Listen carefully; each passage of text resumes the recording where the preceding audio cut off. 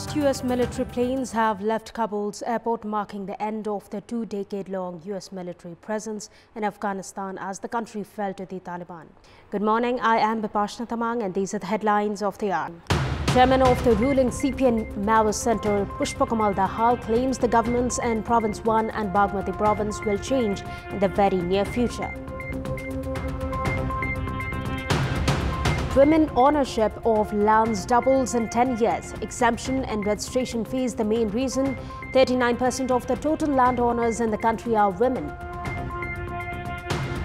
The United States completes the withdrawal of its forces from Afghanistan, ending 20 years of war that culminated in the militant Taliban's return to power.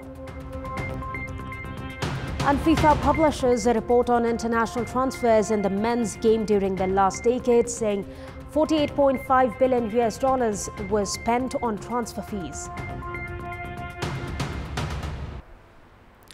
Chairman of the ruling CPN Maoist Center, Pushpakamal Dahal, has claimed that the government in Province 1 and Bagmati Province will be changed in the very near future.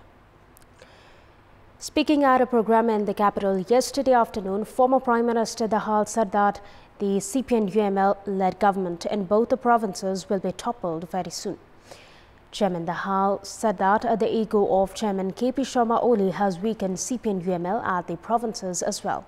CPN-UML is leading respective governments only in Province 1 and Bagmati Province. Chairman Dahal, who claimed of toppling the CPN-UML-led government, however, did not regret on the delay in cabinet expansion. Chairman Dahal instead reiterated that they had been doing legworks and claimed of reaching an agreement very soon. The meeting of the leaders of the ruling alliance held yesterday morning at the Prime Minister's official residence in Baluatar did not reach any conclusion to give full shape to the Nepali Congress President Sher Bahadur Deoba-led cabinet that was formed over a month and a half ago. The provision of 25% exemption in registration fees of land in women's name has made a big impact in revenue collection, while almost 4.5 million women now own lands in their name. The then government introduced a new policy of providing 25% exemption in registration fees of land in women's name back in the fiscal year 2004-2005 to increase ownership of women-owned lands and empower them. An additional 10% exemption has been provisioned for single women. Following the implementation of the new policy, the number of women owning lands has drastically increased since then. Data provided by the Department of Land Reform and Archive suggests that there are 4.48 million women land owners, which is 39% of the total 11.4 million land owners in the country. According to the department, it was 12% in 2001 and 20% in 2011. According to the department, a total of 4.7 billion rupees was exempted in last fiscal year alone, which was 880 million rupees in the previous fiscal year, of which 80% was facilitated while registering land in the name of women. Experts, however, have still doubted on women's control over their lands despite the increasing number of women land owners. Welcome back. The country continues to reel under coronavirus as 16 COVID-19 patients succumbed to the virus yesterday, while 1,902 more individuals tested positive. According to the Health Ministry, out of the 11,892 samples tested through the PCR method, 1,902 were positive. The ministry informed that Kathmandu district registered 665 new cases yesterday, while Jhapa, Sunsari, Lalitpur, Bhaktapur and Kaski were among the districts that reported over 100 cases. On a brighter note, 1,808 individuals recovered from coronavirus yesterday. There are 35,874 active cases in the country at the moment, out of which 568 COVID-19 patients are currently being treated in intensive care units of various hospitals, while 160 COVID patients are on ventilator support. In our Public Voice segment, we had asked the local residents in Dodildhura, Kantipur and Kailali what is the significance of the Gora festival. Let's take a look at what they had to say. Public Voice. सबै चीज दीर्घायु हुनको लागि गौरव पर्व मनाइयो। पति पुत्र धन सम्पत्ति यताउति हुनलाई यो गोरो पर्वको नै यार अब नपुतलाई पुत दिन्छन् निर्धनलाई धन दिन्छन् खानालाई अन्न दिन्छन् गोठ गौ पाँडा मौ सब दिन्छन् फल बेटी चन्दन अक्षता फुलले गरेपछि हामीले पनि राम्रो चाहिँ जो आफ्नो परिवारमा सुख सन्तति पाउने सौभाग्य पाउने र अनि चाहिँ जो धन सम्पत्ति आरोग्य पाउनुको लागि विद्या देउन बुद्धि देउन गोरस देउन अन्न देउन धन देउन सुख देउन सन्तोष देउन रोग काटौन शोक काटौन सबैतिर राम्रो हो भनेर हामीले यो व्रत लिया छौं।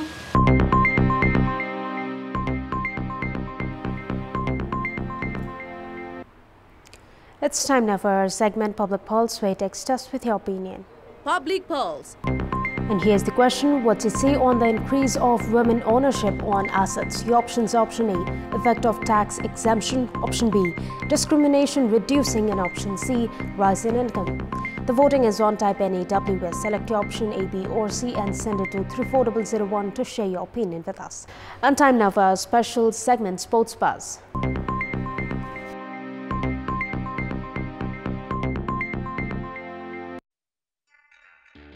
Team Nepal's cricket coach Dave Watmore resigned last week, effective after the conclusion of the Oman Tri-Series in September.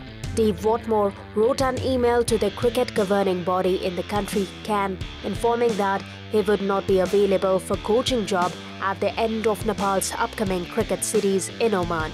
Coach Watmore has cited personal reason for quitting the job, saying that he felt the need to remain with his family during this time of pandemic. Team Nepal is scheduled to play 2 matches each against Oman and America under the Tri-Series beginning 13th of September. Prior to this series, Nepal will play 2 ODIs against Papua New Guinea on 5th and 7th of September. Coach Dave Watmore had struck an agreement with CAN 8 months ago for a 1-year period. Team Nepal had performed well and clinched the triangular series in April involving the Netherlands and Malaysia.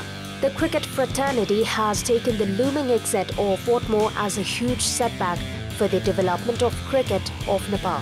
Watmore was earlier being hailed as figure who could take Nepal's cricket to next level of achievement.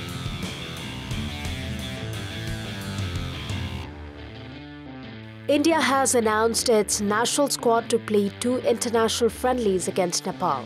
India announced a strong squad to play their 2 friendlies against Nepal at the capital's Dashrath Stadium.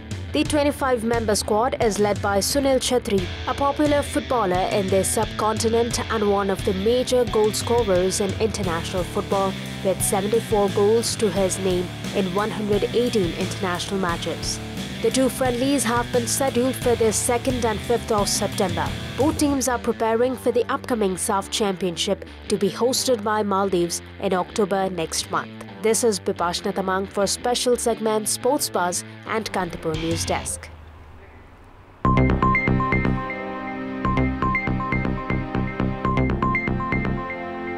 And that's all for the moment. Thank you for watching. Have a good day.